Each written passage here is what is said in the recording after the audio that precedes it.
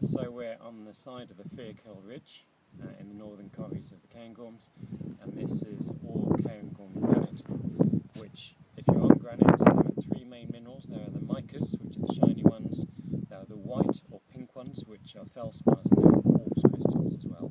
And here, the friction is brilliant, because the quartz is hard, and it's been wind-weathered, so all of these rounded things is wind-weathering, and the quartz sticks out proud, so it gives great friction for scrambling.